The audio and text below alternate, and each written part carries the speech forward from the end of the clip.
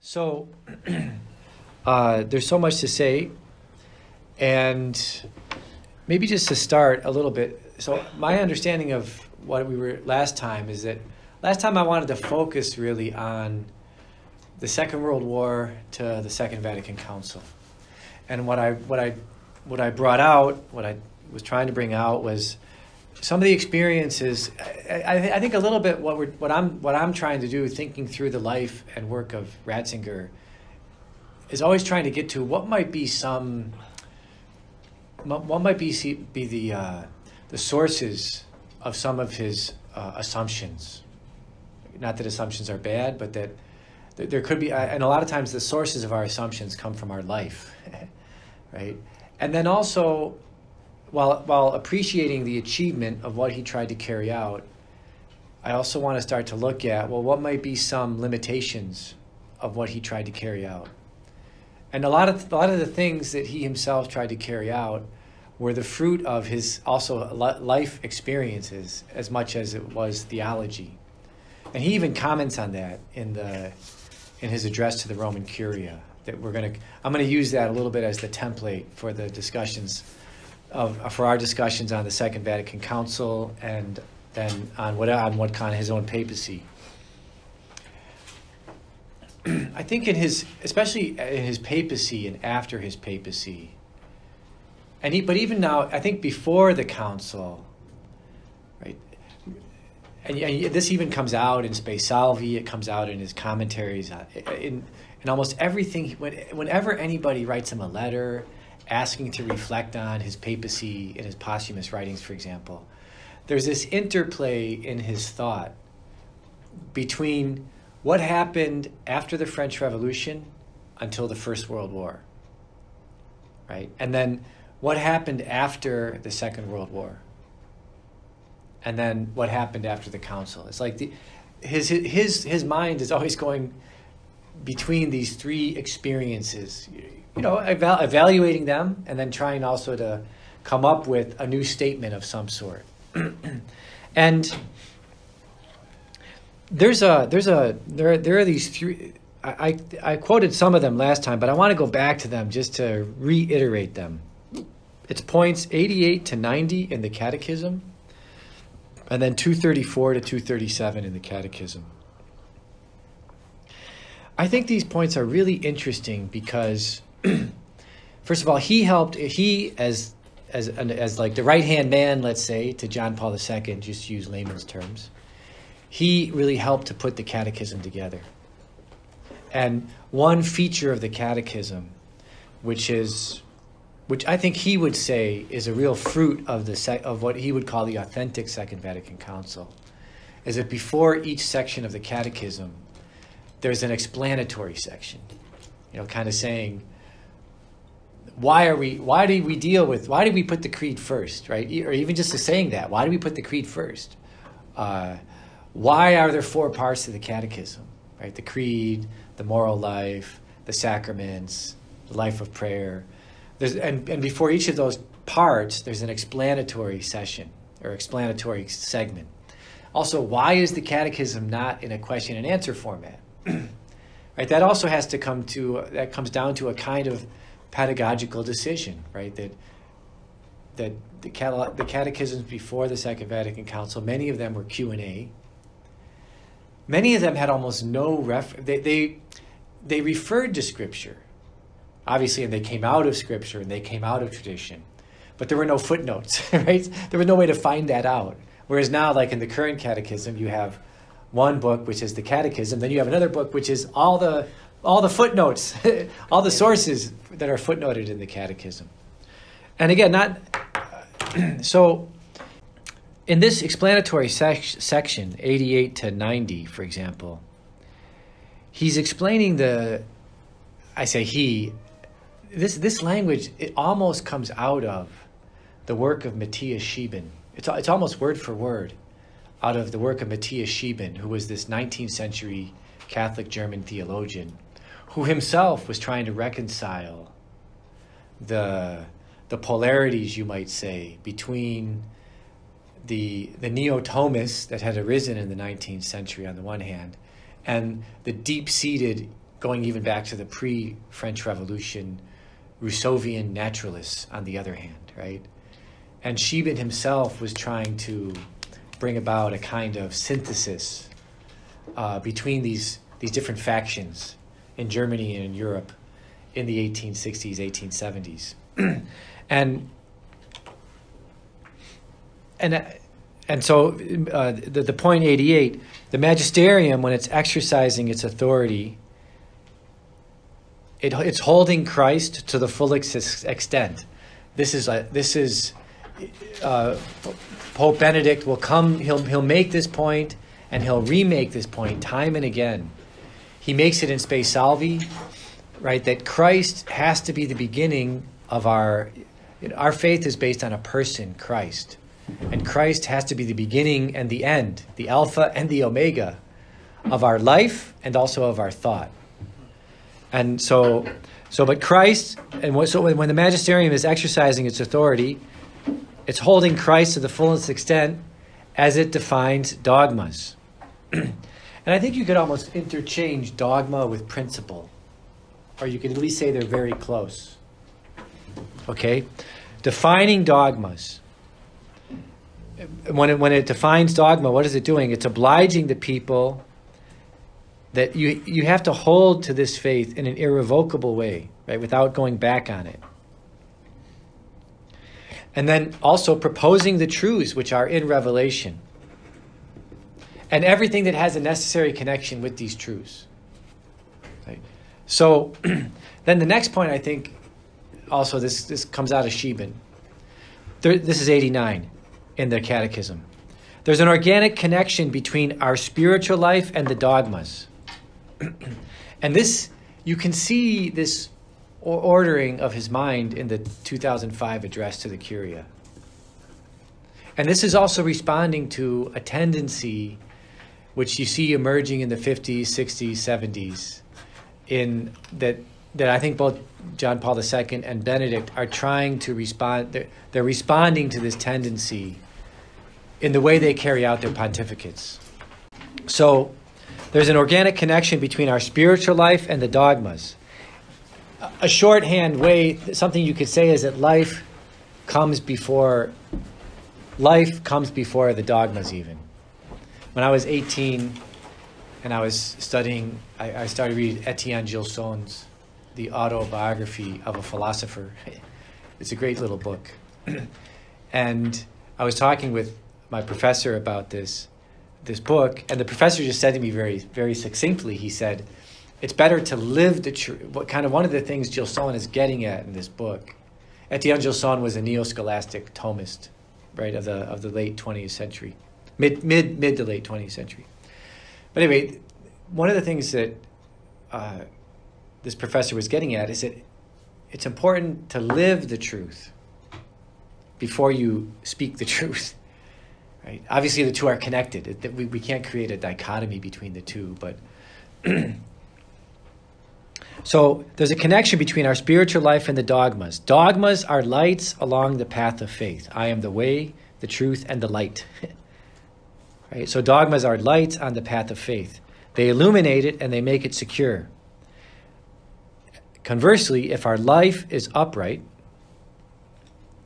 our intellect and heart will be open to welcome the light shed by the dogmas of faith.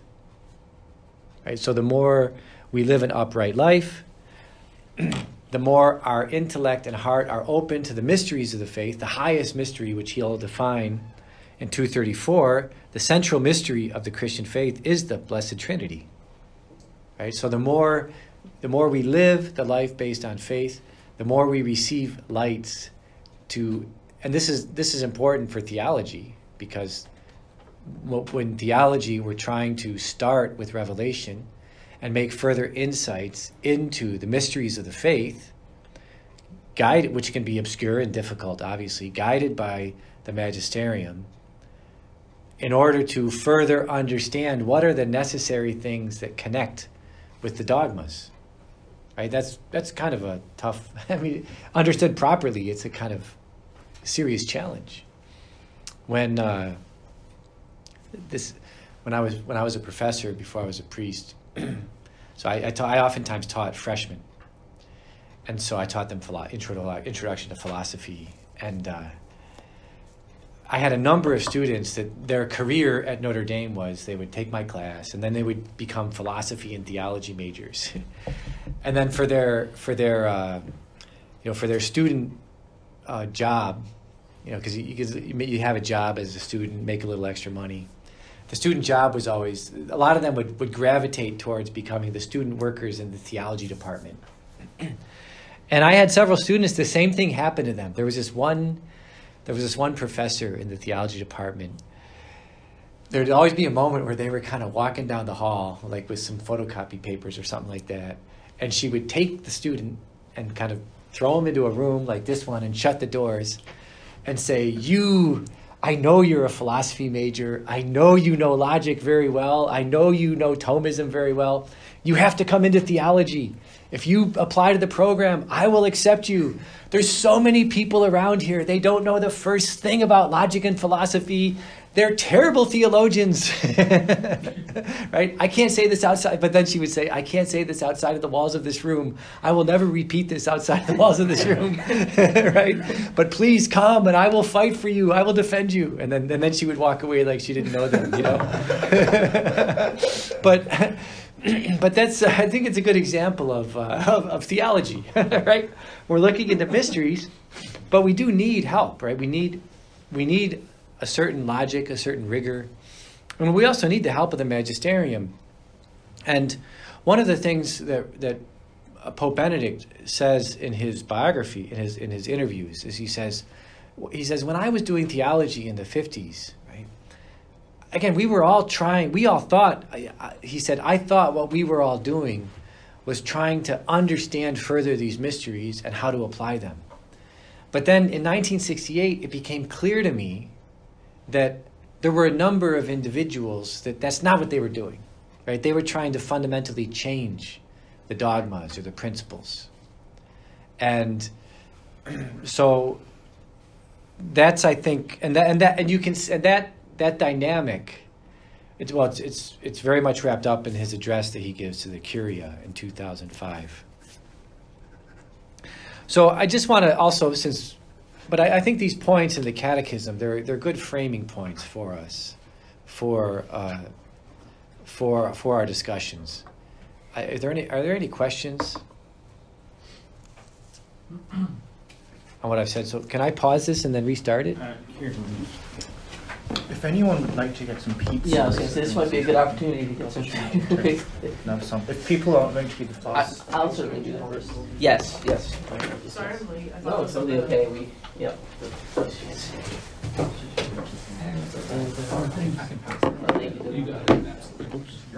I started it, didn't I? There's also coffee in there. I thought I started it. You did. Oh, okay. Yeah.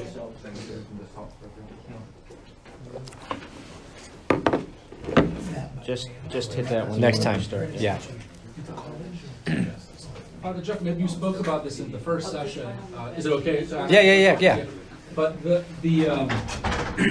so Ratzinger in '68 realized something he didn't realize before in the early '60s. Did you give an account of these counter forces, or did you talk a little bit about? Yeah. So who would want to change principles? In other words. Right. So. I guess we could. I was going to dive into that more today. Okay. Yeah. Yeah, no but we could dive into that right now. Whatever.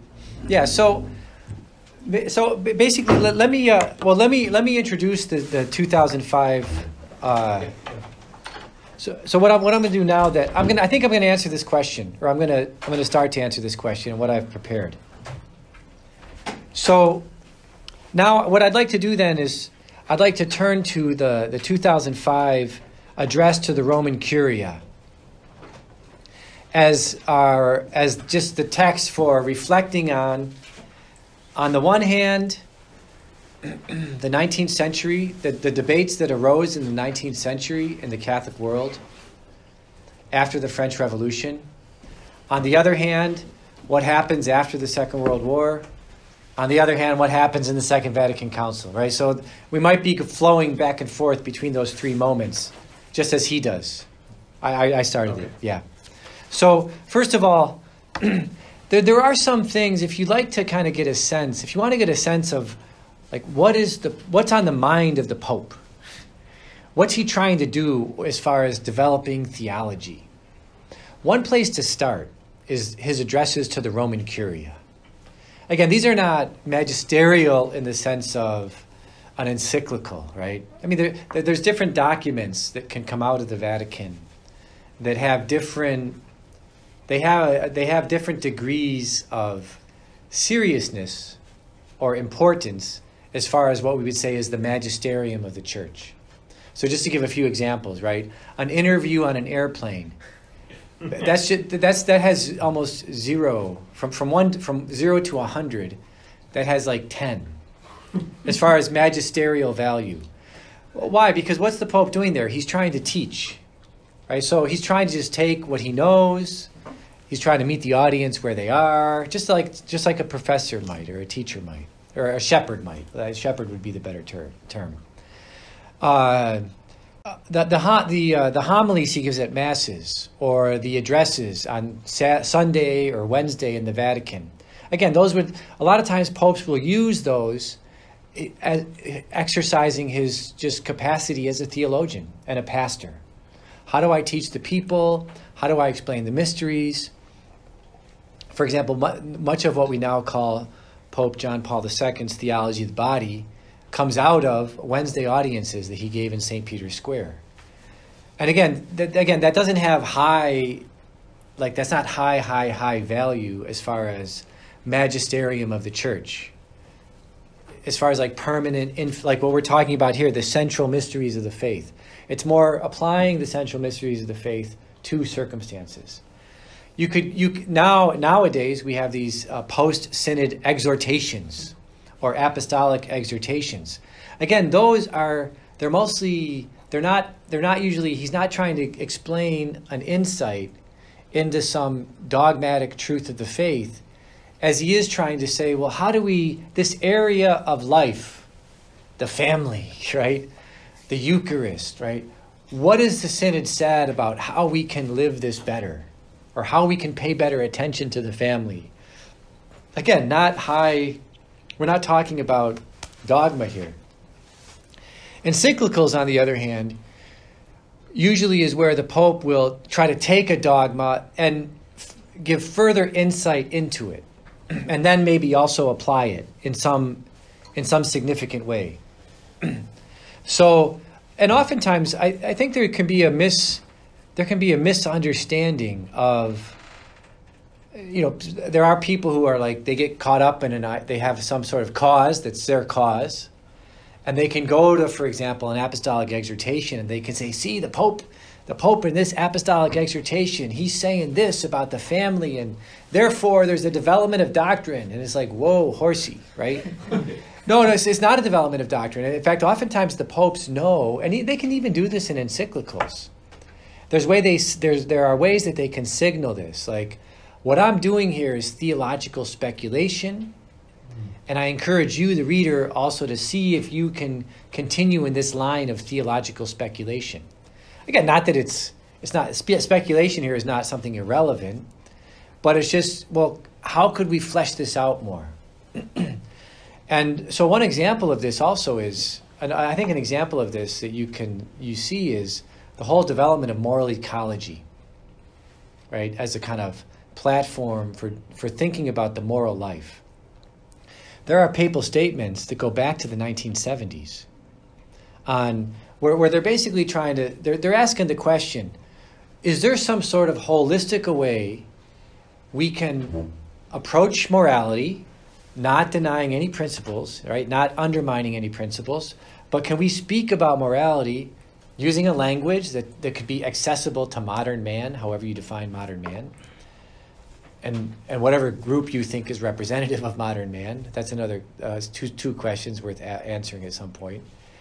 But is there a way we can recast morality using this language of ecology or the environment that will help bring people once again to appreciate all the principles of morality? And there was a famous moment in the first year or second year of his papacy where Benedict was speaking to the Swiss bishops. and they forgot his notes. So when they forgot his notes, he then just gave an extemporaneous speech on moral ecology, and where he basically said what I just said, right? Pope John Paul II, after he said something to the effect of, after the Cold War ends, we began to think, especially in the late 90s, is there a way that the church could address the Western, especially thinking now more of the West as opposed to the East, could we address the West in a little bit more of a holistic moral way, looking at all like economy, usury, like all these tough questions, but in the context of moral ecology. And Benedict was saying to the Swiss bishops, maybe the way you guys could do this would be through moral ecology. So Benedict was also saying to the Swiss bishops, maybe there's a theology that could be developed here. And then you can see, obviously, Pope Francis seizes on this and tries to continue it in a way, right? Again, not denying any principles, but seeing, is there kind of a holistic way we can approach the environment that could be accessible to many people and also be evangelistic, right? Draw them into the faith more as well. Now, but again, this doesn't mean that this is a new proposal of this is not a development of doctrine even. It's a pedagogical approach in many cases.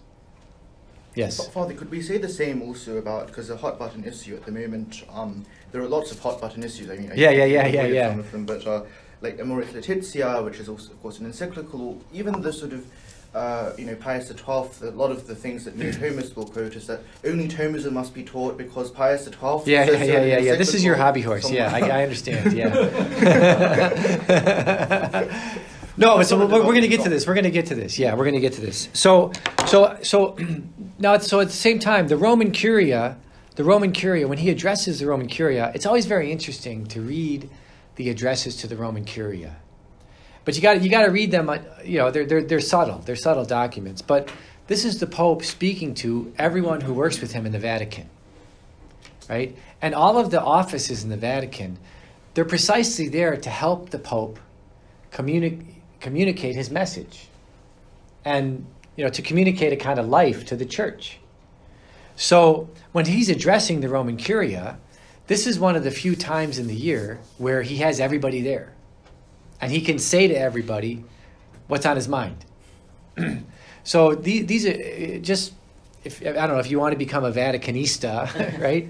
Follow the addresses of the Roman Curia. They're always very interesting, and they're insightful also about. Usually, when he addresses the Roman Curia, he's willing to say a little bit more like what's on his mind, what he hopes to do next. The idea is that he hopes that somehow find a substantive outlet somewhere, and that we'll find it. So, for example, in this address, he'll speak about the French Revolution, the American Revolution, and this will become part of the theme of Spe Salvi, right?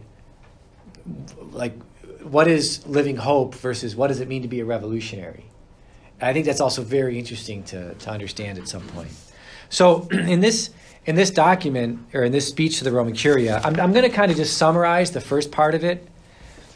But in the first part of it, again, coming out of the Second Vatican Council, there was a lot of theology, especially in missionary work, that was done, basically saying, forget about so-called evangelization, right? Like if you're doing something in Latin America or Africa or Asia, right? Don't evangelize, right? Don't preach the gospel. Just give witness, right? Just give witness, and then help people out as you can. So I one time I did a service project to a coastal town in Ecuador, and this nun was there. This nun was the last nun in this little order there, helping this little town, and she just lived. I mean, she joined her religious order in the early 70s. And she was just a good lady, and she just lived what they told her to live. And she told, when we first got there, and the town was really, the town was in a kind of crisis in the sense that at some point the evangelicals or the Pentecostals came in. And it's really interesting, in the early 70s, when a lot of the religious orders were basically saying, we're just going to give witness. We're not going to talk about Christ. We're just going to give witness. the evangelical churches had their councils, and they basically said the opposite, right? We're going to speak about Christ, right? We're going to go to all these countries and speak about Christ, right? And then we'll see what happens as far as other things as well. And so that's actually that literally was what we saw in this village. About a third of the village had joined the evangelical church, and then the rest of the village had remained Catholic. But they didn't really know. It was more cultural. I mean, they couldn't explain anything about their faith. And then the priest who had just come in, but the priest who had just, it was interesting. The other dynamic here was that the priest who had just come in, and this is part of, I think this is part of this address also. He was one of the first priests trained in the diocesan seminary that the bishop had set up in the 90s. So in the 90s, the bishop basically said, well, we have to set up a seminary for the people of Ecuador, right? So we want to train our priests from the people of Ecuador. And it was kind of inspired by John Paul II, right? In a much different way than maybe the people of the 70s or these theologians of the 70s had imagined. So, but the idea of giving witness, so it's interesting, this is part of what, Benedict is always doing this. There's always a little subtle message he's sending. And this is part of also understanding the Vatican, because it is European. I mean, I think for Americans, this can sometimes be more difficult to appreciate. It is European. There are still aristocratic manners that prevail in a way that maybe Americans aren't used to. I mean, read Mark Twain's Innocents Abroad if you want to start understand a little bit of this dynamic. But no, because a lot of times, and I knew this official in the State Department when I was living in Rome, and he said to me, whenever you read things from the Vatican, you always have to. It's helpful to basically, if you can, to appreciate. There's usually an understanding that the Vatican has of things that they're not saying. And everything they're saying, if you understand the logic of it, it points to what they're really trying to get at. So, and Benedict, again, having been raised in Germany and then spent most of his life in the Vatican, this is very much his culture, right? So I don't say this to condemn it or to praise it. I just say that's the way it is, right, to understand it. I think all governments to some degree also do this, right? This is not unusual, right? Every government, when there's a diplomatic exchange between two governments, they always do a readout, right? And the readout always includes some things, but not everything. So a lot of times it's interesting. You read the readouts from two different governments, and you get a fuller picture of what might have gone on in the meeting, right? So this is not earth-shattering, research, but. So one of the things that he does here in this again, this is the first year of his pontificate, is that he speaks about the witness of John Paul II, right? So this is very much hearkening back to this, but of course, and what does he bring out? He brings out, well, the witness of John Paul II teaches us the importance of preaching Christ, right? So he's a little bit trying to turn on its head or turn the tables on those, and he knows that there's many people who are listening to him who oversee missionary activity because they're working for the Roman Curia, right? And there is, again, in the Vatican, and there's always people who give, even well-meaning people, let alone maybe unscrupulous people, but there are well-meaning people that do have real disagreements about emphasis. What do you emphasize, right? How do you lead? What do you put your chin out for, right? How do you lead? So he precisely, it's interesting, so he precisely presents the life and the witness of John Paul II as doing what? As leading us to Jesus Christ, as being important, suffering. Jesus Christ comes to suffer on the cross, right? So the meaning of that. And then also he speaks about, and this was part of the strategy of the papacy of John Paul II, of are there things we can do that energize the people? And again, this is a debate that had been taking place throughout the 20th century, right? again, there's a theological debate throughout the 20th century. It goes back to the 19th century. It goes back to Langan of the 1820s and 1830s, right? Where do you see, it's a little bit Hegelian, like, where do you see the vital spirit manifesting itself, right? And how do you know the vital spirit is there? There's energy, there's enthusiasm. And again, Lamennais in the 1820s and 1830s, he was arguing, well, the vital spirit is in those who are promoting democracy. And so the church should embrace wholeheartedly democracy, right? Going back to the 1820s and 1830s. In the 1920s and 1930s, there were a lot of Catholic theologians who were arguing that you see the vital spirit in men like Mussolini, right? And these were the progressives, right, who were saying you see in these movements the vital spirit manifesting itself. And then, obviously, by the end of the Second World War, the vital spirit had changed. It had moved, and the vital spirit had moved into Mao and Stalin, right? No, and so many of the same theologians who in the 20s and 30s were seeing the vital spirit in Mussolini, in the 50s and 60s, we're now seeing it in, the base movements, right? The base people's movements. In Mao, inspired by Mao, inspired by China, in Tanzania, there's the Julius Nyerere rises up in Tanzania as a Catholic leader, inspired by Mao, right? But also in many Latin American countries, right? So you see this. So John Paul II, one of the ways that he tried, again, I'm just saying, I think this is just what happened. There's another question of evaluating the good and the bad of this, right? But John Paul II, one of the reasons he does the World Youth Day, he starts the World Youth Days, is because he wants to basically create an experience of young people who are energetic and enthusiastic and who are fully on board with the faith, right? And it's kind of almost as a way of trying to show to the bishops and to show to the Vatican Curia and the cardinals that people want Jesus Christ, they want the sacraments, they want the faith, and they're excited about it. So I know in my own life, right, I went to like 5 or 6 World Youth Days. And the last one I went to was Cologne, which he speaks about, right, which he speaks about here. And I remember we were all struck, and he says the same thing here. We were all struck at Cologne, especially those of us who were like frequent flyers to these World Youth Day events. We were all really struck at Cologne, how could you have like these hundreds of thousands of kids here? And we had silent adoration of the Blessed Sacrament for several hours that night.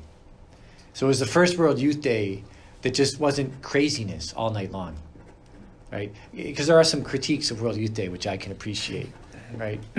But, I respect some of the critiques of World Youth Day. And so he comments to that in the address to the Roman Curia. So, this is another interesting feature, right? That in the address to the Roman Curia, he's already sending out this subtle signal, right? Jesus Christ matters. The witness of John Paul II matters. The Eucharist matters. Confession matters. These are all the things that a lot of the people that were promoting the vital spirit by the 70s, they were saying the vital spirit is we're going to do away with the sacraments. We're going to do away with all these things. This is where the vital spirit is leading us, right? So he's, again, a little bit, he's kind of subtly turning the tables on some of the people in his audience at this moment. But it's indirect. Yeah. A quick question then, just on that.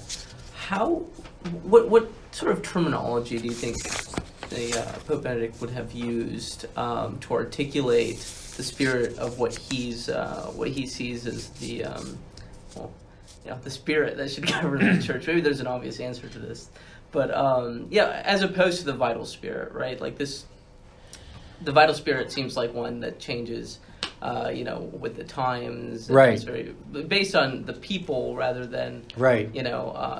the revelation of Right. Christ. So how would he?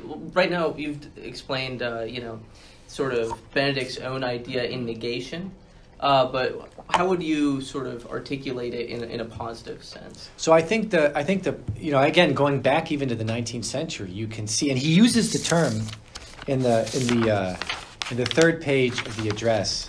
There's a little term that slips in there that goes back to the 19th century that that both the neo-scholastics and the romantics, that everyone in the 19th century would use, but in a kind of non-Hegelian way, and it's the last paragraph on this third page, the paragraph that begins, "The experience of prayer in the church has already shown how nonsensical this antithesis was." Right? So in other words, thesis, antithesis, synthesis. And even the neo-scholastics, and Guardini used this term. Guardini was this great theologian of the 20th century. It's really interesting. I think there's one work by Guardini, which is in Italian, which has never been translated into English, which is perhaps his most important work for understanding many Catholic theologians of the 20th century, including John Paul II, including Benedict, and also including Francis. And the title in Italian is the opposition of contradictions. I forget the exact. That's my literal translation, but I forget the actual Italian now. But it's something like the opposition of contradictions. And it's really interesting. It's never been translated. Of all the things that have been translated into English by Guardini, this one has not been translated into English. But basically, it's where Guardini lays out like how the 19th century Thomists approach problems. And with the idea being is that you have a thesis, and then the thesis is like what's always been taught. But again, they don't mean this in a kind of Marxist, Hegelian Marxist way. What they mean it more is like how do you fruitfully engage tradition so as to bring about an application of tradition to our circumstances, right? So the thesis is what's always been taught. The antithesis is something that's present in our environment that we need to account for in order to resolve the tension. And then the synthesis is, well, how we resolve that tension in our environment. And the Thomists of the 19th century used this as their approach for trying to deal with a lot of problems. But again, it's the Holy Spirit that guides the magisterium in this process. It's not the spirit of the age, I see. right? Or the media, right? I think a big idea. I think, and he'll get into this, right? The council of the media. We always. I think actually one hypothesis, this, like if you want to, I don't know, just images that might be helpful here. It's really interesting that he's a big critic of the council of the media. But in the end, when he leaves the papacy, a big factor in that is the media. Right. Yeah. Right? So it's interesting. It's interesting history. So then again, when he finally says it on page 4, he says the last event of this year, what I want to reflect on is the conclusion of the 40th anniversary of the conclusion of the Second Vatican Council. And this is the vast majority of the address, right? This is the big issue. It's the big issue, and he it's the big issue because, well, he was part of the Second Vatican Council. And his whole life, really, he's a young, I think we said this last time, at the Second Vatican Council, he's the secretary to Cardinal Frings. He essentially writes Frings's intervention in November of 1962, which is the revolutionary moment of the council. And part of his whole life after November of 1962 is to explain that revolutionary moment. Like, what does it mean? And again, when I was a political philosopher, when I studied revolutions, and when I had to teach revolutions, one thing I would always say, that just for getting started, right? All revolutions will usually break up into civil wars, right? And one of the, in the case of in the case of the French Revolution, eventually you get the Girondins versus the Jacobins, right? In the case of the American Revolution, the way I would always teach it is that, well, there's a tension between the North and the South, these different factions. The Constitution is like an agreement that we're not going to fight each other, but eventually the tension comes out in the Civil War. But it's a delay, right? And the subsequent Civil War. Yeah. Day. Yeah. Or in the English Revolution, you get the Roundheads and the Puritans and the Cavaliers, right? The Roundheads and the Cavaliers, right? So it's just the Bolsheviks and the Mensheviks, right? So you could also say, if this is and one of the things that he keeps addressing throughout his life, including in his interview with Seewald, is whether November of '62, whether that was a revolutionary act or not. And it's not clear. To me, this is one of those areas where there's a kind of ambiguity that he never resolves. But I think one thing that he does say throughout is that he thinks, and part of the challenge that he'll explain this here, how do you bring about a change of emphasis? There might be a needed change of emphasis. How do you bring that about, preserving the principles, right? And making it clear that you've preserved the principles. And so just, I think an image that I was thinking about, because I've done some study especially from the standpoint of the U.S., a little bit from Germany, leading up to the Second Vatican Council. And so I know some things about, like, for example, I think we were saying this last time, where does the whole term, the spirit of Vatican II, come from? It was first used in Time magazine. And the man who coined it was Michael Novak. And even at the beginning of the Second Vatican Council, there's this other, he was a priest, but then he left the Jesuits, Robert Blair Kaiser, right? He was the group of journalists that were there with Time magazine to try to both. And it's interesting. I think they were both there to try to influence it, but also to cover it, right? So there was Michael Novak was one of them, and then Robert Blair Kaiser was the other one, and of course they were being funded by Henry Luce, whose wife was Claire Booth Luce, and she was a famous celebrity convert to Catholicism in the 1950s. And the Luces also were very close to to C.D. Jackson, to the group of politicians we now call neoconservatives, and the Luce, for example, Claire Booth Luce was very good friends with Allen Dulles, who was the head of the CIA. So there were all these connections to the American state. And one of the things that they did to try to influence, I think everyone in this group will understand this, one of the things they did to try to influence people in Rome during the time of the Vatican Council is they had socials. They had Wednesday evening socials. but they weren't funded by the divinity school at Harvard. They were funded by Luce. They were actually funded by Luce, right, who was the publisher of Time magazine. So I don't know the answer to this question, but I just wonder, did Cardinal did Ratzinger, a guy like Ratzinger at this point would have been younger than me. He would have been, he was 17 and 47, let's say. So he would have been 30 something. Late 30s, yeah. He would have been in his mid 30s. Did he go to these socials? No, because he spoke English. Could he have gone to these socials? I know a lot of Americans went to these socials, But I mean, certainly that was, obviously that's a little bit how Rome. I mean, obviously this is just natural human behavior, right?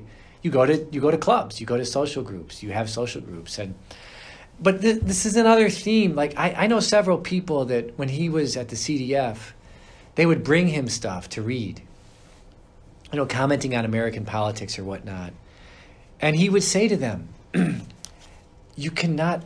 He would say things like, "I like this, but it's not acceptable for polite company," right? And there is, again, I think maybe at Harvard we have this sense here more at Harvard than like where I taught at Notre Dame, that like there are these social clubs, right? And how do you get, like I knew a guy once, he was a friend of mine who was at Harvard in the early 90s, and I forget what social club he was trying to join, but he answered, they asked him a question about evolution, and he answered it in the wrong way. And he at least felt that doomed him from ever getting entrance into whatever the social club was he was trying to get involved in, right? And so there is, and I think also, but the reason I bring this up is that even in this address, and even in the way that the whole like World Youth Day was conceived of, it's kind of almost like a way of, right? A lot of and even when he's addressing the Curia, that part of what's going on is this discussion between the Vatican and the elites. Right? In the 19th century, the liberals were not the majority of people. Right? When, like in France in the 19th century, whenever they expanded the franchise to 10% of the adult population, the people would vote for monarchy. And the liberals were deeply disturbed. They were always like deeply disturbed by this, right? So what did they do? They would try to limit the franchise to 2%, right? And so every time they limited the franchise to 2%, the liberals would win, right? So and so a lot of times, and even when Ratzinger is speaking about the bitter opposition of the church to the modernists and whatnot, a lot of this is it's elite discussion. Right? We sometimes fail to appreciate, for example, both in France and in Italy, so many of the people that you'll see in the news who are cardinals or important clergymen or theologians. Right? Just to give you an example. So I spent a summer researching in France, and I was living at this residence. And at one point, there was just happened to be one day when there were no foreigners in the residence except for me. And me and like 5 French guys. So literally, it was kind of funny because we go into this one room and they closed it. We're in the residence by ourselves. No one else is there. And they closed the doors to the room we were in. And they say to me, "Look, we trust you. Like, you understand us Frenchmen. So we're going to tell you something now that we wouldn't say to, we would never say this with all the foreigners here," right? They even said, especially the Spaniards, right? but anyway, they said, Jacques is a count, so-and-so is a duke, so-and-so is, and they went through the aristocratic titles of every Frenchman in the room. And they basically said, according to French law, we can't preserve these titles, but we do preserve them, right? We all know what everybody is. All the families from where we're from, they all know who everybody is. And they also then said to me, by the way, right, 90% of the priests in France still come from the aristocratic families. And all the bishops and cardinals definitely come from these aristocratic families. And they still have the sense that what they're doing is serving their nation and serving their, and again, they have some of them, they have their theological disputes, right? But they're not the common man, right? And I think a little bit, like, again, I don't know, growing up, like whenever you watch movies about the priesthood in the United States, you get On the Waterfront, right? The priest who's just like the Irish priest, who's like the common man, fighting for the common man and, trying to get, good wages for everybody. And again, the structure even of who becomes a priest in the United States is a little bit different than France. And so a lot of times the dialogues that are going on that you see coming out of Rome, they're dialogues between elites, just from like a sociological standpoint. And a lot of times the dialogue, so it's important, I think, just to keep that in mind. Again, I'm just saying, just to say this is the way it is. This is part of the sociological dynamic. And so even when Benedict is speaking, like, say, to the Swiss bishops and saying moral ecology, he's not talking about, like, this is how you're going to deal with the French truck driver, right? He's talking about how you can get a foot in the door with the World Economic Forum, right? Because Klaus Schwab, why? Because Klaus Schwab also comes from old European money. He represents the Club of Rome, old European money, he doesn't represent, Jean Le Boucherie, right? I mean, so again, I mean, just to understand, and I think, again, the context is important. And some of these, and why? Because a lot of what the Second Vatican Council is trying to think about and is how do we deal with, and this is I think part of the real, like, what's the real teaching coming out of the Second Vatican Council? And this is why he speaks about the confession and the sacraments and whatnot, is how do we really get the sacraments to people in a way that they can understand them? So anyway, we have to reflect on the Second Vatican Council. Oh, anyway, so sorry, just real quick. So the image is, so it would be interesting to write a play someday, right? Or a novel where you're basically saying, you put all the people, you put all the characters in the same appetizer in Rome, right? Who now 40 years later, like Hans Kung, Ratzinger, Robert Blair Kaiser, John Courtney Murray, right? All these characters, right? They would all be or someone like them would be characters in the novel. And so what is the result of the council? How was it received? Was the council good, or was it inadequate or mistaken? What remains to be done? And then he uses the image, right? He says, well, sometimes when I think about the council, I think of what St. Basil, the great doctor of the church, made of the church's situation after the Council of Nicaea, right? And I'm just going to quote now from Basil. The raucous shouting of those who through disagreement rise up against one another, the incomprehensible chatter, the confused din of uninterrupted clamoring, has now filled almost the whole of the church, falsifying through excess or failure the right doctrine of the faith.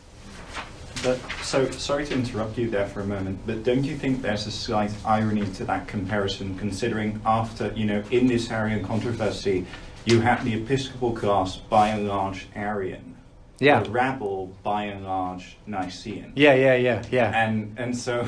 yeah. No, there, I think, again, this is, I think, where he's trying to communicate this message without saying it directly, right? That a lot of the ferment after the Second Vatican Council, it's really not the people rising up. It's not the people of God rising up. It's Rousseauvian leaders, right? Because one of the things, I was just listening, I think one of the things that, like, again, going back to the French Revolution, there were a lot of thinkers, Napoleon tried to implement the Napoleonic system. There's a kind of rebellion against the Napoleonic system in the 1820s. In some places, there's an initial, we love the English system.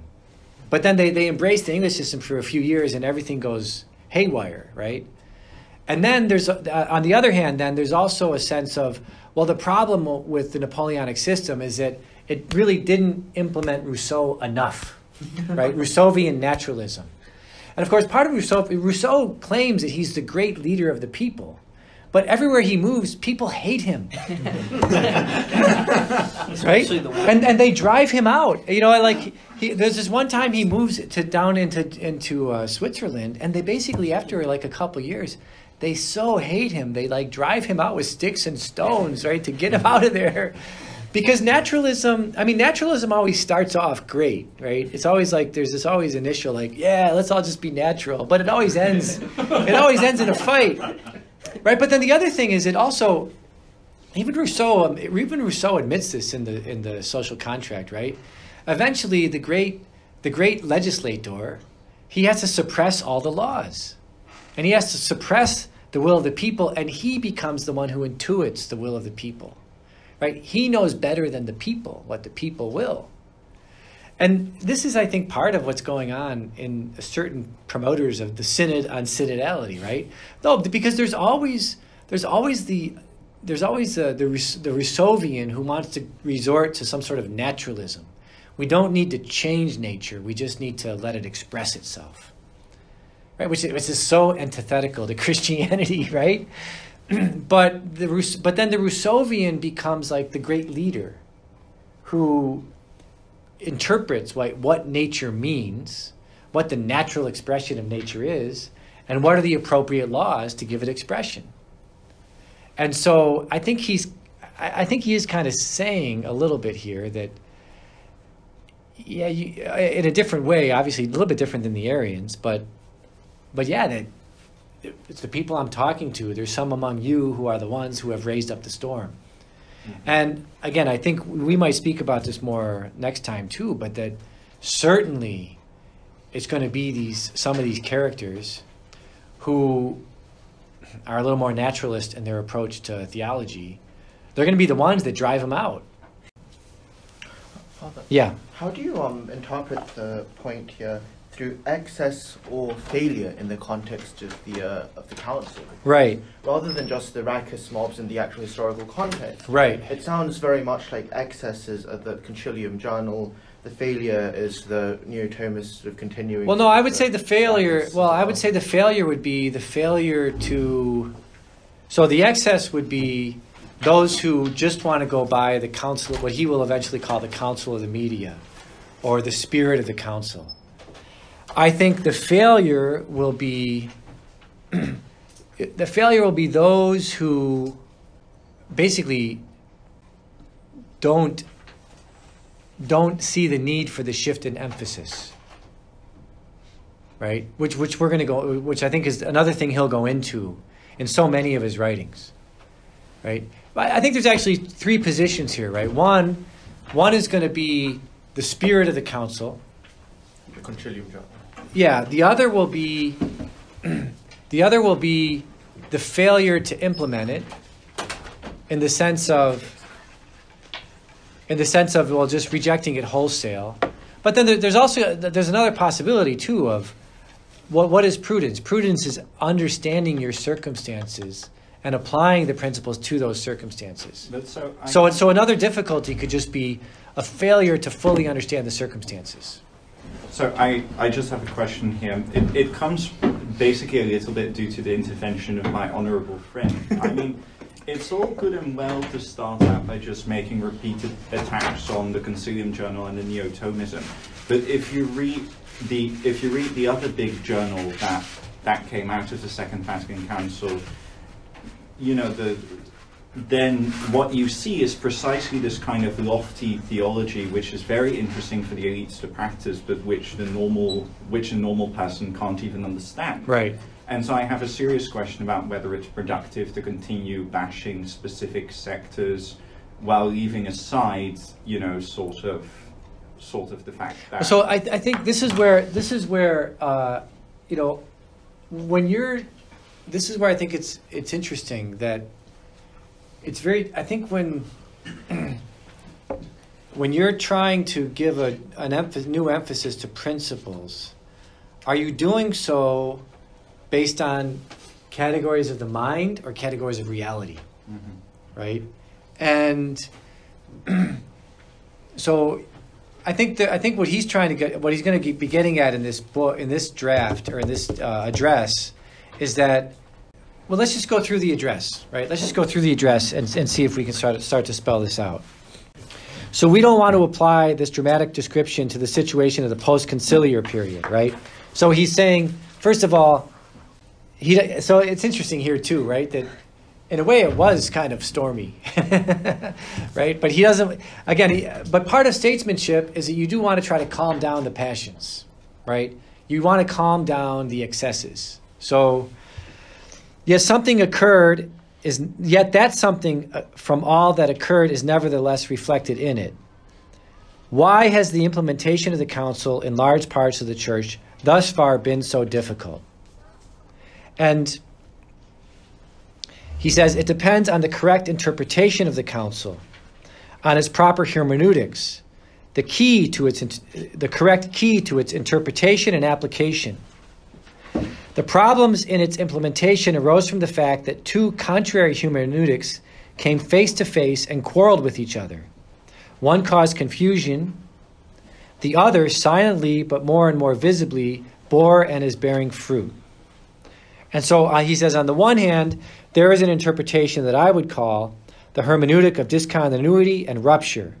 It has frequently availed itself of the sympathies of the mass media, and also one trend of modern theology. So this, I think, he would ascribe to Time magazine, and especially the movements that came out of the Second Vatican Council, which, I think you can say that. Well, clearly the media makes much broader or much more widely. So it's interesting, the whole, again, going back to the 1820s and 1830s, the whole science of the mass media develops in the 1820s and the 1830s. Why? Because the liberals realize if we're gonna get a democratic vote for our way of being, we need the term they would use was breakthrough moment, right? We need a breakthrough moment. We need to use some sort of science of mass communication in order to, at least for some time, get everybody thinking the way we want them to think for a vote, right? And so the whole origin of how do you get the mass of people to think a certain way, and they explored all sorts of things, like what colors do you use, what kind of flags do you have, not only journals, songs. In France in the 19th century, there were these singing clubs. And so they explored, how do you write lyrics to songs that will promote a certain liberal understanding of things so that people will vote the right way? I mean, the Arians did the same thing, right? They were very good at composing music to try to promote Arianism. So obviously in the 1950s and 60s, he's saying the mass media, and I would also say that, from my own research, that you get very specific to Henry Luce and John Courtney Murray, right? And this will come down on the document on religious freedom, the document on how to deal with other religions. Henry Luce decided in the late 1940s that John Courtney Murray was his man for trying to influence Catholic doctrine. But also Henry Luce realized at some point, from his standpoint, the Catholic Church was not the mystical body of Christ. From Henry Luce's standpoint, the Catholic Church is an organ of mass communication. And Henry Luce thought, if I could get the Catholic Church to articulate the American proposition, and he gave a speech in Rome. He started a university in Rome, right, called Pro Deo University. And he thought that this university would be his mechanism for expanding the American proposition, right? So Henry Luce and Time magazine, they saw the church as a vehicle for expressing their ideals,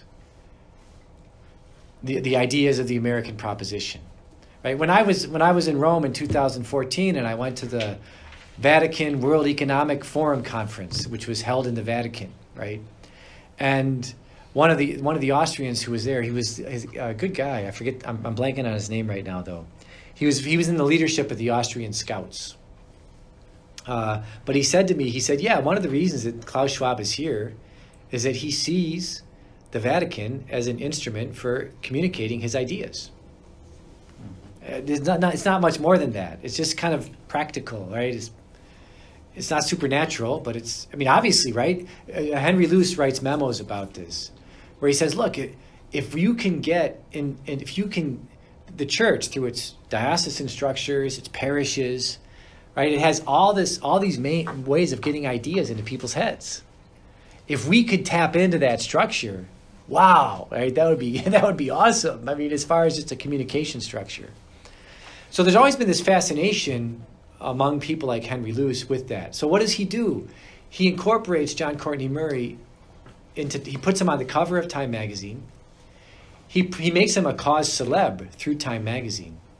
And he also uses Time to trash any opponents or any critics of John Courtney Murray. Right? And so by the time you get to the Second Vatican Council, Murray is like the hero. And actually, in the end, Murray himself was frustrated by the documents that came out of the council, right? To such a degree that he mistranslated them because they didn't reflect what he wanted. And so he got himself named the first translator into English of the documents. So he could translate them the way he liked. Right? So for example, I mean, just to get really specific, the one line that's in Dignitatis Humanae, which is that the divine law is the standard of the human law. Murray's first translation leaves that out. Because Murray didn't want that line in the document. Right? He didn't want that line in the document. So, and then when John Paul II comes to the United States in Philadelphia, he quotes that line, right, to correct Murray and to make sure that Americans know it. Again, that's like another little subtle, like it's very subtle. But the point is that, my point is that, and I think also this example now, like based on what he's going to say eventually, I think this also shows there's a third little position here that is a little ambiguous even in Ratzinger's position. And it's that, I'll just say my thesis. I'll just say the thesis. Well, no, so on the next page, he starts to use French Revolution language in explaining the council. Right at the top of the next page. The nature of a council as such is misunderstood. In this way, it is considered a sort of constituent that eliminates an old constitution and creates a new one. This is French Revolution, right? However, the constituent assembly needs a mandator, and then confirmation by the mandator. In other words, the people the Constitution must serve. The fathers had no such... So he's saying the Second Vatican Council was not a French Revolution. The fathers had no such mandate, and no one had ever given them one. Nor could anyone have given them one, because the essential constitution of the Church comes from the Lord, and was given to us so that we might attain eternal life. And starting from this perspective, be able to illuminate in time and time itself. So he's saying here that, and then he goes on to say the bishops are the ones they're the stewards of the mysteries of God. So he's already starting to use the language here of, there are some who see the Second Vatican Council as a revolutionary moment, a French revolutionary moment, right? And he says, but in the French revolutionary moment, you have to completely suppress the old order to welcome in a new order. And he wants to resist that. And also, it's interesting, right? And part of what gives birth to Ratzinger and then eventually the whole Romantic movement, it gives birth both to neo-scholasticism and other elements of the Romantic movement, is those who are critical of the Napoleonic regime, right? They start to say, well, we have to look further back into our history. We have to see what's there, what's in Europe. Like de Maistre he's the one that really gives impetus to this. What's back in the history that we have missed, that we need to, again, not just to kind of blindly bring it up into our own time, but is there some principle or some emphasis of the principles that we've lost that we need to bring back up into our own time and reincarnate in our time?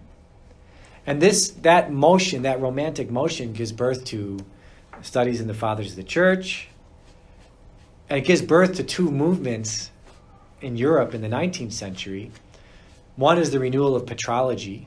Another is the renewal of dogmatics as a theological study. And then also it gives birth to Neo-Thomism. And so you get so between 1820 and 1850, just to give a brief history here, between 1820 and 1850, it's kind of a wild time in the church, theologically speaking. There's no Neo-Thomism yet, really, in any kind of official circles. Everybody's exploring all different possibilities, including the new Rousseauvian possibilities, right, following Lamennais, including also a kind of Neo-Thomism, a kind of Neo-Scholasticism, including a kind of Neo-Patrology, following the fathers of the church.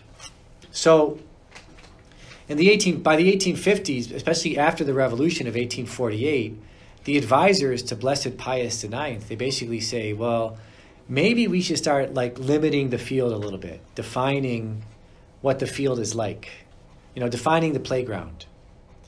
And then also they began saying, well, right, rather than first becoming experts in some modern area of life, like Kantianism or Rousseauvianism, especially our seminarians, should first become Thomists. And then from the lens of St. Thomas, they can then use that for studying various modern movements to see what's good, what's bad, and what could be done better, right? And so that movement between, let's say, 1850 and 1950 becomes what we now call Neo-Scholasticism. In the United States, Neo-Scholasticism they don't even start to implement it. So Aeterni Patris would be the great document of Neo-Scholasticism, which is what, I forget the year now, Leo XIII, we could look it up, late 19th century, right? But Aeterni Patris doesn't really start to get implemented in the United States until the 1920s. So really from the 1920s until the 1950s in the US, you really just get the first iteration of an attempt to teach Neo-Scholasticism. And so that's what people will all criticize as the manual tradition. But also, beginning in the 20th century, you have a whole new iteration. 79, yeah. I didn't want to say it, but that's what I thought it was. But so, but also, right, beginning in the late 19th, early 20th century, you get a whole new iteration of evolutionary biology, the Darwinian school, right? You get all these developments in the late 19th, early 20th century, developments or hypotheses, especially in the field of biblical criticism. Some true, some false, right? So then in the early 20th century, you get now Saint Pius X, who institutes the oath against modernism as a way of, and then within this, you get some characters like Teilhard de Chardin. Teilhard de Chardin in the early 20th century, he starts to develop a whole theology of evolution, where it's very pantheistic, like the whole universe is evolving towards Christ, to become Christ, right? And so he gets silenced, right? And a lot of people that follow him get silenced. And by the 1950s, Pius XII, he for some time silences John Courtney Murray, the American church-state theologian, political actor, whatever, you might want to call him different things. But then there's others also get silenced, because then there's others who get silenced, like Henri de Lubac. They're trying to work out a kind of, again, both in the 19th century and the 20th century, there are these tendencies of, well, can we use the fathers of the church? Are there new ways of thinking about society? Have the social sciences given us developments that we can use to further our way of explaining Scripture? And a great example of this, you can see these first 10 points of Spe Salvi, right? They're a great example of, I think, the Pope himself doing what he thought would be the healthy expansion of theology, let's say, comes about as a result of the Second Vatican Council. So, for example, he says, when we're talking about hope, right, we need to make a distinction between performative, right, the performative and the, oh, now I'm blanking on it. I'm blanking on the terminology, but he uses terms from deconstructionism, right? Right. To basically say is hope should be both something that's thought but also acted on. And I'm just blanking on the other word at this moment. But the other thing he does, right? The other thing he does in the beginning of Spe Salvi is he goes into like an in-depth analysis of the language of hope, accounting for all the biblical criticism that's been done into what hope means, right? In the book of Hebrews. In the letter to the Hebrews. and he even then critiques early 20th century German biblical criticism as being not exactly giving us the right. So in other words, he says, hope is the substance of things not seen. Well, that word substance goes back to the Middle Ages. He explains how St. Thomas interprets the word substance. He then shows how the German school said substance means conviction. Right? But that's erroneous. It can't quite mean conviction. And I think part of what he's getting at there is that, again, the neo-scholastic, the manuals of the 1950s, one problem with them pedagogically is that they were first efforts. So they were good at like maintaining the principle, but they weren't very good at like putting that principle in a context of like, how does this principle meet the challenges of modern philosophy? How does it draw on? Is there a continuity between Scripture, the Fathers, and the principle that the manual articulates? And then also, how does it kind of deal with contemporary circumstances? Right? Those are all, for all the good, and actually I can find even now as a teacher, like sometimes I go back to the manuals because in all the morass that we find ourselves in, at some point it's healthy, it's kind of encouraging, just like, okay, what's a statement of the principles, right? And then I'll figure out all the rest, right? In fact, so the same professor that I was telling you about earlier, one of my students went to her once and said, hey, you know, the manuals are really good, at least as far as like giving us the principles. And I think someone at some point should write an article on, right, the value of the manuals, right? And then she said, that's a great idea. Someone like you needs to write that paper. But wait till you get tenure, right? Don't write that paper until you get tenure. But anyway, so I think the authentic, I think what let's say if we go to November 1962 and what he's going to speak about in this address to the Roman Curia and what he thinks he's having Frings do in 1962, I think what he's trying to say is the Ottaviani outlines, they're good, right? And that didn't quite come across in 1962, and it still is not. You know, they're good because they preserve the principles. But they're limited in the sense that we have to show how we're rooted in Scripture, clearly. We have to show how we're rooted in the Fathers of the Church. We have to genuinely allow for insights that could come from the social sciences, the modern developments in the social sciences and philosophy and whatnot. We have to kind of show that, and we have to do it. We have to actually do it as good, and then also we have to meet people where they are. Like now, the question is, who are the people, right? No, but so I think that's the dynamic he's trying to go after. Now, I'll also say, like in Spe Salvi, he gives us Bakita, right? The story of Bakita.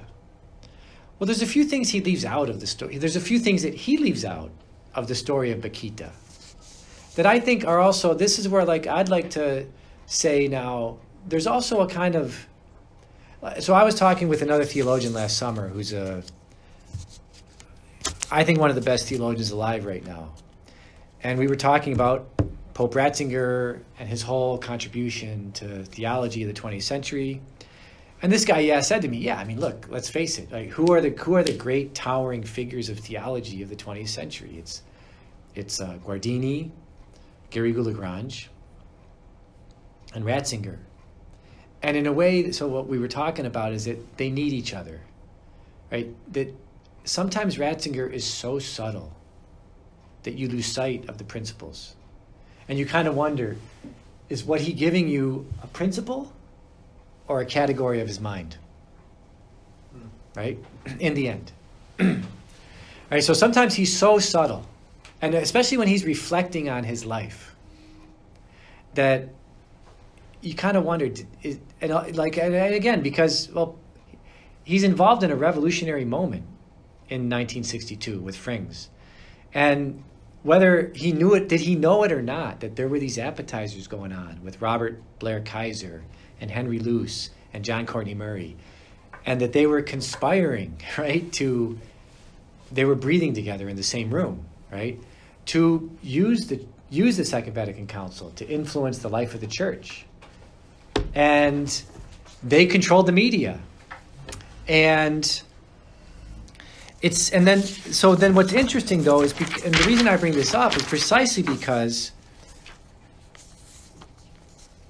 while he points out problems, so if we go to the next page, the paragraph that begins in the 19th century under Pius IX.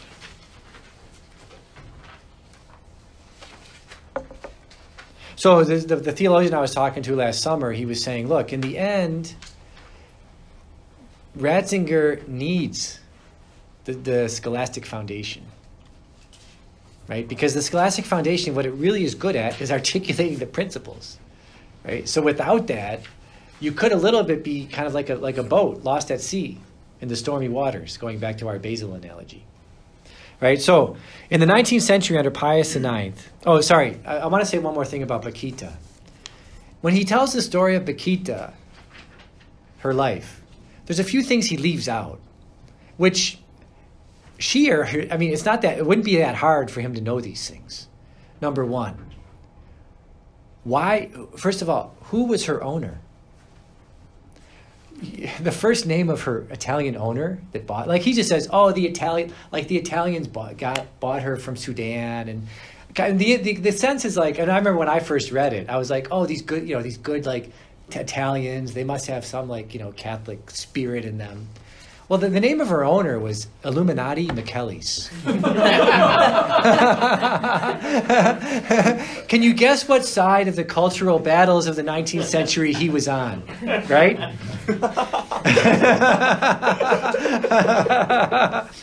So he buys her in the Sudan, and in both, by the time he buys her in the Sudan in the 1880s, slavery is illegal both in Italy and in England. Right, so even the countries that are warring over control of the Sudan, and there's a whole other issue of colonialism and whatnot, but like almost everyone involved is not, and their legal system prohibits slavery, and so Illuminati thinks he's so illuminated, right, that he can buy a slave. So then he brings her, and I laugh, but so then he brings her to Venice. And of course, his wife, it's like the classic liberal who's married a Catholic. His wife is a good, pious Italian lady. And so she introduces him to these Canossian sisters who start teaching her the faith, but they also teach her Italian law. And so Illuminati wants to bring her back to Sudan at some point. And the Canossian sisters, it's not clear, like, is he bringing her back to the Sudan to sell her in a slave market? Or just because she's a good servant. And so basically, again, I don't know all the specifics, but she eventually sues. Right? In other words, somebody taught her Italian law so that she could sue in a court of law to stay in Venice and not have to go back to the Sudan. And that's how she gains her freedom, based on principle. Right? And so then that's how then she then becomes, she stays in Venice, they teach her the faith, and then who baptizes her and confirms her? The future Saint Pius X. Right? He was the Cardinal Patriarch of Venice at the time. Which he doesn't say it in that. So this is another like subtle There's like a subtle message that he's sending, an indirect message he's sending in the encyclical too.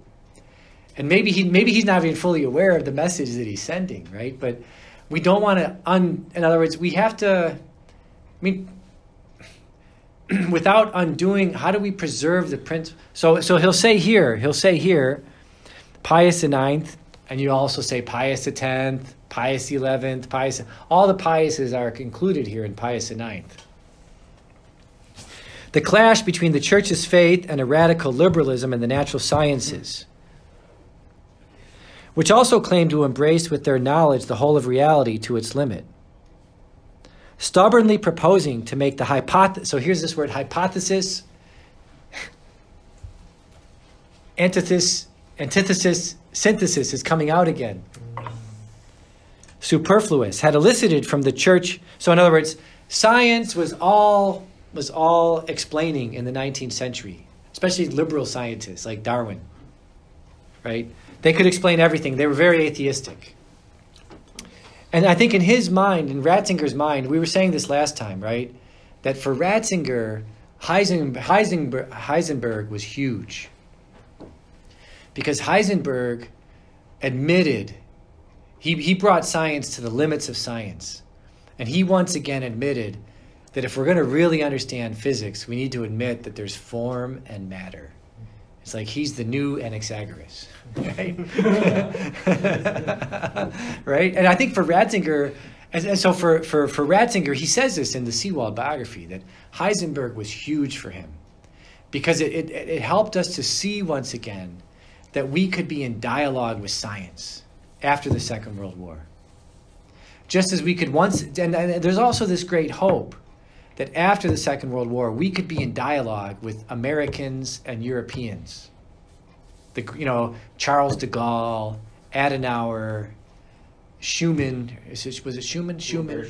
Robert Schumann. Like these, the ones in Italy, Fanfani in Italy, right? We could be in dialogue with all these guys. And then actually, so through Jacques Maritain, Roberto Calvi was like the great white hope. Can I ask you about this a little bit? Just so if you look on the next page, there's this passage in the paragraph that starts, "It is precisely in this combination of continuity and discontinuity at different levels." And then he says, in this process of innovation and continuity, we must learn to understand more practically than before that the Church's decisions on contingent matters, for example, certain practical forms of liberalism, should necessarily be contingent themselves, precisely because they refer to a specific reality that is changeable.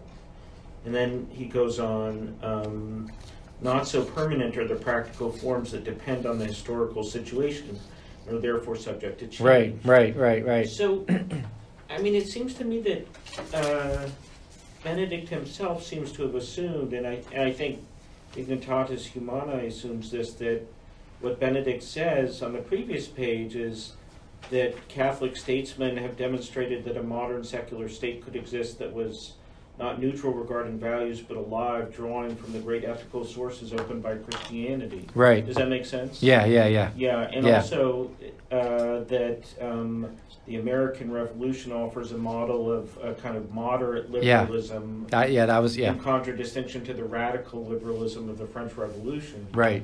Those are the two empirical assumptions underlying Benedict's kind of moderate liberalism. Right.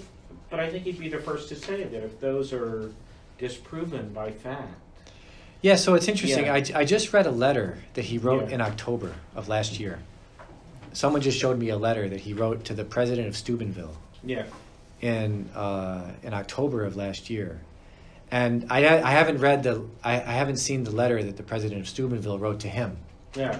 But it was on this question: is what is the church and what is the church in relation to the state? Yeah.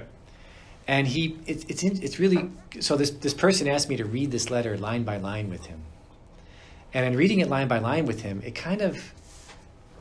what kind of became clear to me is that without directly saying it, he backed off from these statements, saying that clearly what's going to have to be maintained is the principle that the church has an authority and that the state also has an authority, and that agreements have to be made between them.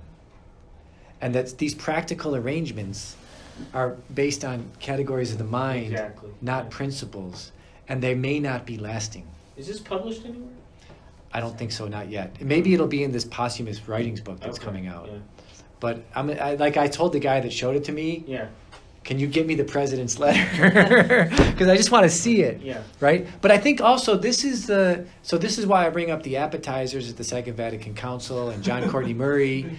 But it's interesting that here, so this is where, like, again, I'm saying this in what is a little bit of a closed group, Yeah.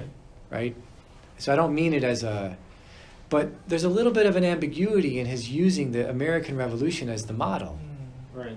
Right, because precisely at the Second Vatican Council, it was the Americans who were trying to influence the council, and also his whole life has been influenced by the Americans in ways that he himself may not even have fully realized. No, I agree. I was just thinking more of Adenauer and the idea, the fundamental empirical presumption seems to me is this post-war European Christian also. democracy that Yeah. is tolerant of other religions, but is sort of pro-Christian in some sense. Right. And if that simply disappears or becomes affirmatively hostile to Catholicism, Right. then the whole empirical foundation for a lot of the Second Council disappears. Right. I think. Yeah. No. So I think this Yeah. is one of the areas where, I mean, I was thinking, even though it's very contemporary, I think it's also pregnant that this week when they asked the German minister about whether the Americans blew up the pipeline after Seymour Hersh's article came out, the German minister said, "Well, the Americans told us that they had nothing to do with it." But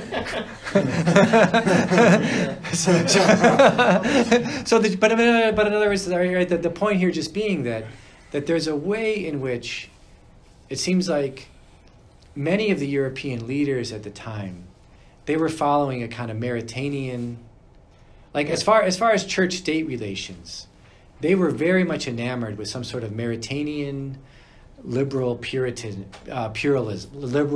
pluralism, Right.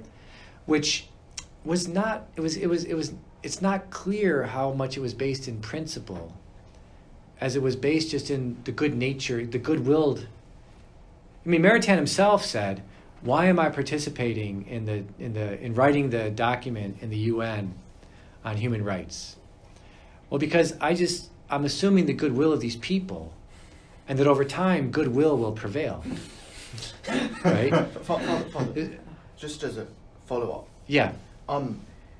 if it is proven, as the learned professor has said, that the empirical foundations for a document like Dignitatis Humanae are somehow proven false, if it can be seen as such, does that require a reinterpretation of Dignitatis Humanae to fit a more Catholic? Well, what I would lens, say to that is that every document of the Church, almost every document of the Church, if you learn how to read, Gilson says this in the book I was referring to earlier. Gilson says this: every document of the Church, even a document from a council, or even an encyclical, you have to know how to read the different parts of it, right? So there are some parts where it will clearly articulate the principles. There are other parts where it'll say, well, we're trying to apply those principles to circumstances, right? So, and in the history of the Church, how do you interpret councils? You interpret councils wherever there's ambiguity or a lack of clarity in the council. You go back to previous councils, you go back to the Scripture, the Fathers of the Church, and previous councils in order to iron out the difficulty. So my approach, you'll do what you want in your own careers, but my approach that I would recommend would be, if it's shown that, and I think there's several paths you could take to show the problems, or at least the ambiguities. I've suggested one. The other one would be just the European arrangements. So if you can show that that's there, well, then basically this is ambiguous. The principle of the divine law, what's the real principle? The divine law is the standard of the... Like, so Monsignor Fenton Monsignor Fenton, who was a kind of opponent of John Courtney Murray, he was also apparatus on the commission to put together this document. It's really interesting to read his correspondence, because it's like this it was like in the last draft or the second to last draft that the line, the divine law is the standard of the human law, gets put into the document. So before that point, it's not there. And so once the line gets put in, Fenton writes home to his people back home, and he says, "We've been saved," right? You know, he said there's all sorts of confusing statements. There's all sorts of ambiguity in the document, but the principle has been saved. The teaching has been saved. So over time, all the other stuff will be clarified by previous documents. And Father, if I could just quote from Dignitatis Humanae here, it does very clearly say, like, therefore, it, being religious liberty, leaves untouched traditional Catholic doctrine Right. on the moral duty of men and societies towards the true religion and towards the one Church of Christ. Yeah. And also, if in view of peculiar circumstances obtaining among peoples, special civil recognition is given to one religious community in the constitutional order of society, it is at the same time imperative that the right of all citizens and religious communities to religious freedom should be recognized and made effective in practice. So, so the principle is there. Precisely. And if I'm correct, Professor, you were referring to the document at hand here with respect to the fact, Benedict's understanding of the American project with respect to the French Revolution. If what the sort of two poles he's setting up could be proven empirically false, i.e. that they might have the same underlying, principles, that we could rework, some of the conclusions. They are both revolutions. Yeah, right. But just as a matter of clarification, were you referring to Dignitatis Humanae or the document at hand here? Both. I mean, look, correct me, Father, if this is the right way to think about it, but every document of the Second Council has a contingent component and a principal component. This is Benedict's hermeneutic. And if the contingent component changes or is disproven, then the principal component will yield different implications in the new circumstances. So no one's arguing for jettisoning the document or anything. Right. But it's just that the principle that yields X in condition A may yield not X in condition B, if that makes sense. Right. Yeah. And I think Benedict would be the first to say that. Yeah. I wasn't suggesting that it was a suggestion of the learned professor. Yeah. The question that I had more was, Father, that one of the great criticisms of the council from those that don't accept parts of it is precisely that there's no clear canon, there's no clear place where it says this is a principle, this is not. So a plain sense reading, this is, I think, at the heart of a dispute I've been having with some friends, is that when you read Dignitatis Humanae, I read right to religion, right to the freedom of religion, as being a principle, whereas somebody else might very well read the document and say that's a contingency because it's to do with the contingent. It's a practical arrangement. So the criticism of the council, I think, how do you respond to those that say there aren't any canons, or how do you know precisely what the principles of the council are, given that there aren't any indications, like in Trent, for example, or Vatican I? Right. Well, this is where the magisterium over time will have to articulate it. Right. And the magisterium, at least the way that historically the way the magisterium works, is by you go to previous principles, and those are your guides for determining what the principle is in the document that expresses continuity with the previous ones. And so that would be precisely sort of the problem at hand here from my perspective. I mean, if you've got the magisterium of the church previously, directly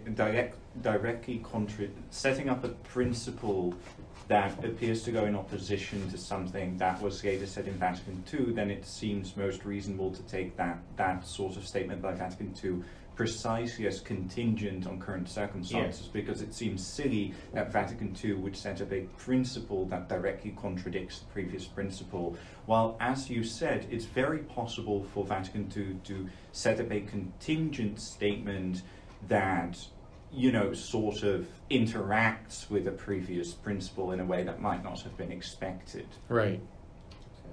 Right. I think relationship with the Jewish people is another area where this manifests itself, because the church never wants to. The church will never say that it can't say that Jewish people should not convert, right? But one thing that does come out of the Second Vatican Council is the church shuts down the office of, should we have an office for missionary activity to Jewish people, right?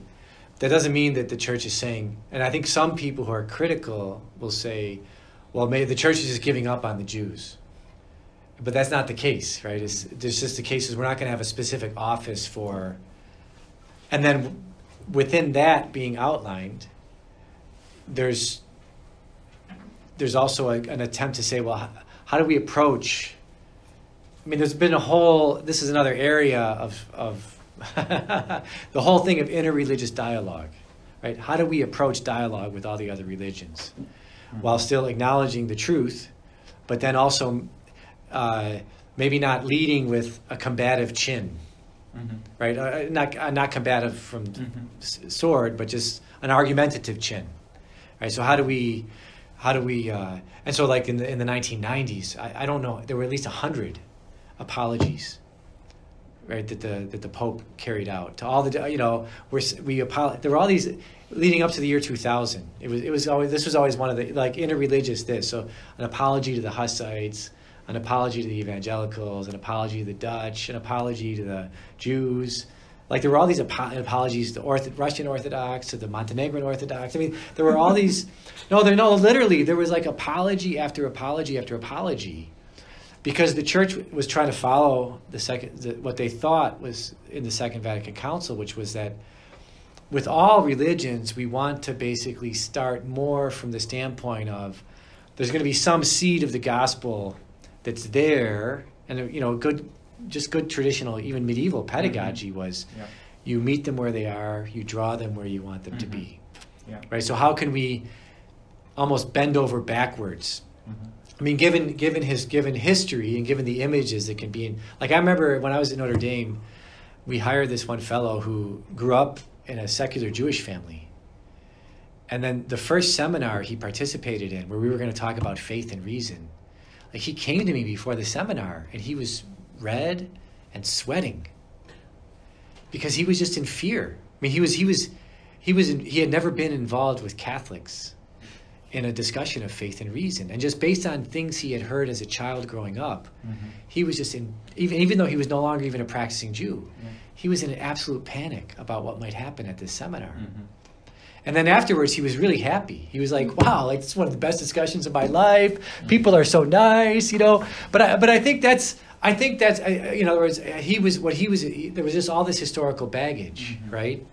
And so I think part of what the church was trying to do since the Second Vatican Council is to bend over backwards, just to assure any group that's out there, like, we're not here to scare you. I mean, hellfire might scare you eventually, but we're not here to scare you, right? Yeah. At least in the way we're to fear, like, doing damage to you in some sense, right?